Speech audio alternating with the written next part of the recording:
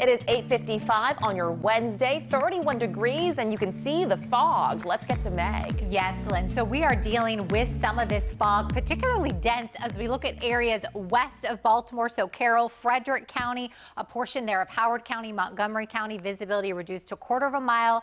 And remember, it's not just the visibility, but the ice, because this is freezing fog.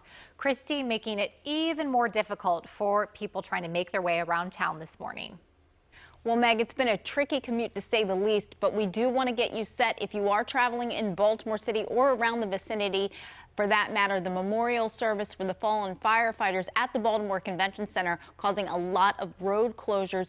Camden closed between Pack and Howard. We also have closures along Conway, Light Street, Charles Street. And then once that is over, they're going to start making their way up the Jones Falls Expressway in the northbound direction. As that procession goes, the entire northbound direction will be closed down. Also some closings on the outer loop as well. We'll keep you up to date. Lynn?